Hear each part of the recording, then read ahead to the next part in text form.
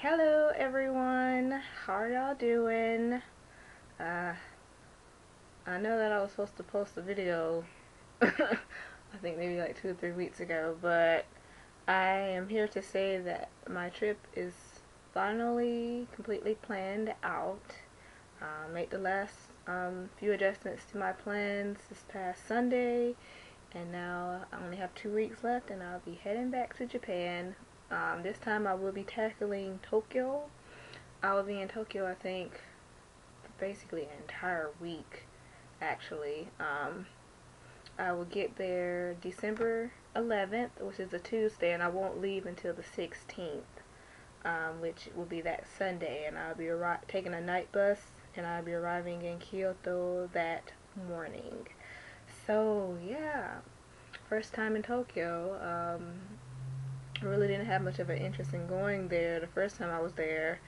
Um, didn't really have an interest this time, but you know, it's Japan. You gotta go to Tokyo at least one time. Who knows? I may like it.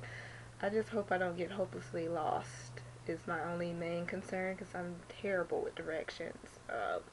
Absolutely terrible with directions. So this is going to be a very interesting experience, because the first night when I get there, I'm going to be staying in a hostel. I'll be sharing a room with 5 other people, but the hostel looks really nice. It's actually traditional Japanese style, so I'm going to try to make sure to remember to do a video over the hostel and everything, and show you what the inside of it looks like, show you what the outside looks like. It's going to be nighttime by the time I get there, and then the next day I'm only going to spend overnight there. The next day around 11:30, the brothers and sisters are supposed to come and pick me up, and I'm going to stay at their house, and I'm going to try to get some footage of their house and everything too. I want to also try to get some footage of me walking around in different areas in Tokyo. As of the moment right now, I'm not really sure what I'm going to be doing in Tokyo. I basically, want to do the touristy stuff, like go to the Sky Tower or Tokyo Tower. I want to do that. What else? I'm so over going to temples, so I'm not going to any temples. I want to visit the Shibuya area, and I also want to visit the electronic area. Um, Asusa, no, Akihabara or something. I'm not pronouncing it right. I want to visit those areas too. I don't really want to go shopping or anything like that of that nature. I'm trying to save as much money as possible while I'm on this trip. So definitely about not buying clothes when there. The clothes in Japan is outrageous.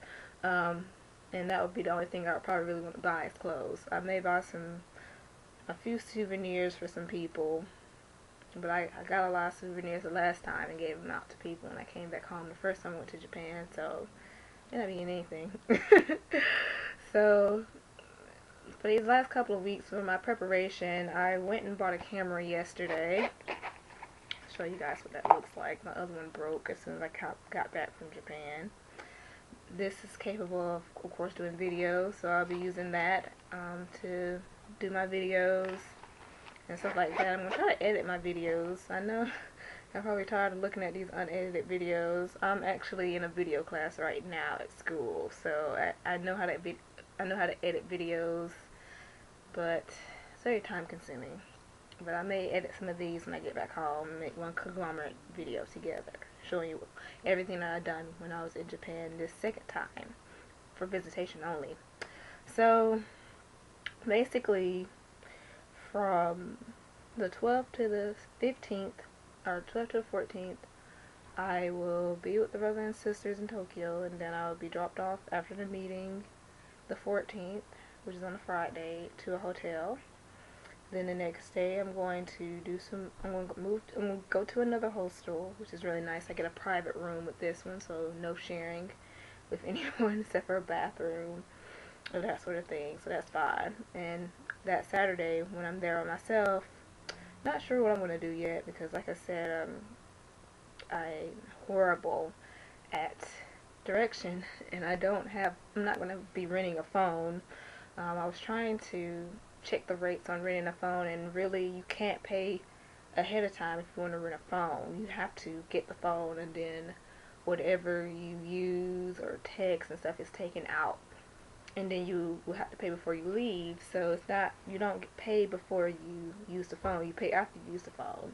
And I don't really like to do that because it may say that I used the phone this amount of time, and I may have haven't used the phone that many times, and it may be a wild number. Like, I read some reviews on renting phones in Japan, and it was crazy. So I may just try to do things in the area where I'm located at with the hostel that I'm staying at.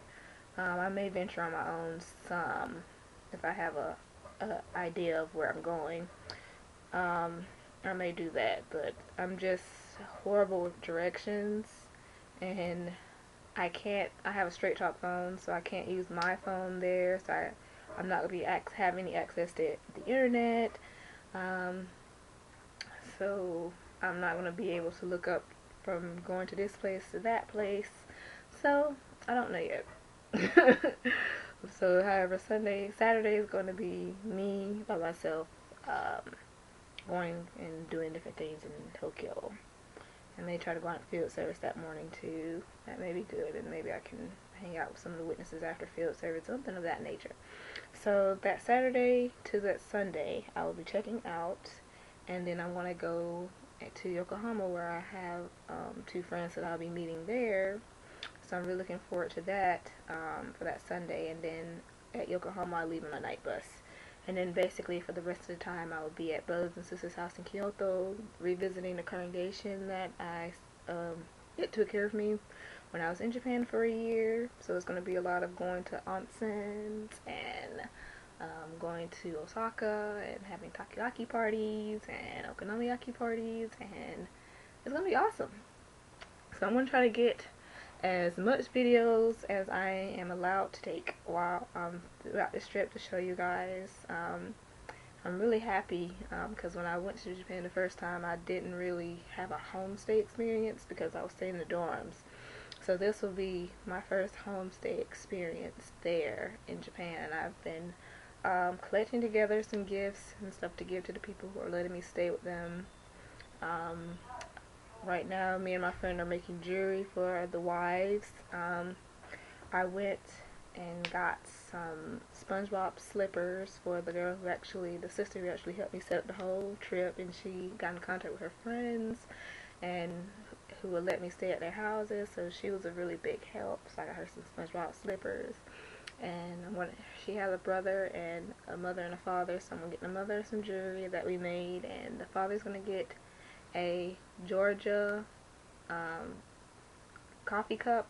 I looked at it yesterday, it looks really good. And then I'm going to get the Onicha, her brother, a t-shirt that has Georgia on it from my state. So that's what I've been doing.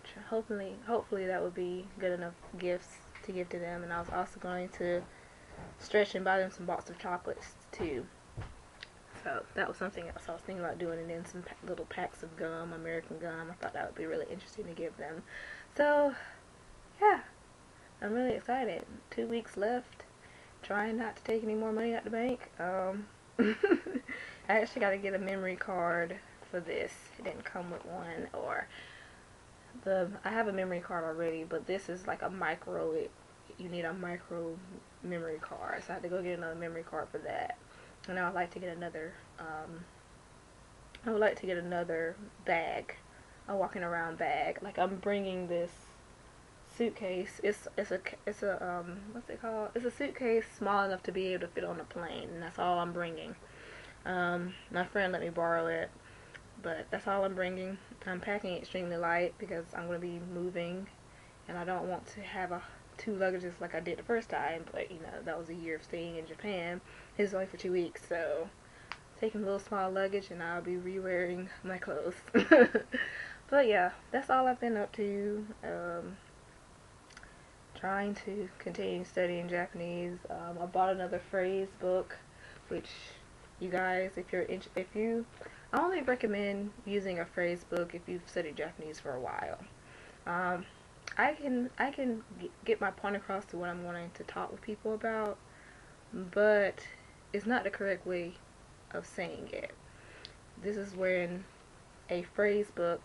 getting a phrase book comes into handy, because it teaches you the correct way of speaking it so that people would be like, oh yeah, I really know what you're saying, instead of being like, yeah, I think I kind of know what you're saying.